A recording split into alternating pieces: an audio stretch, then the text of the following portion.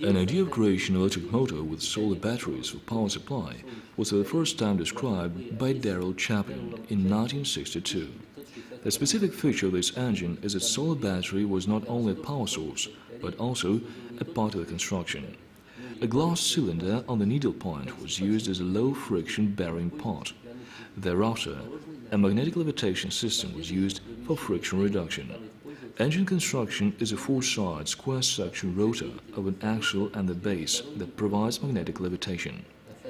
A rotor consists of two windings with power supply from solar batteries. An axle was horizontal and a permanent ring magnet is on each end. Under there were four additional magnets providing levitation. Under the rotor was a magnet that created magnetic field for making the rotor turn. The mode of operation of such an engine is simple. Light falls on one of the solar batteries. It generates electrical current that passes across the rotor winding.